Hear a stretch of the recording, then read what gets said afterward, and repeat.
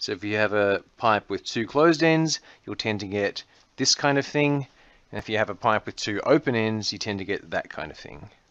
And finally, of course, all of these are just the fundamentals. You can also get higher harmonics. For example, for closed, closed, you could have this kind of shape. Or for open, open, you could have this kind of shape. Or ones with more wiggles in until you get the right combination of nodes or antinodes at the ends.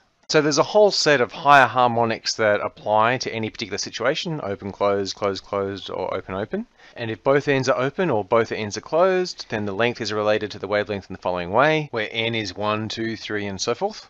And if you have this case where you have one open and one closed, then that lowest one is lambda on 4. The length is lambda on 4.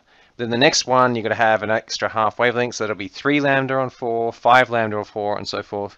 And so a formula that gets all of that is, again, for n being 1, 2, 3, and so forth.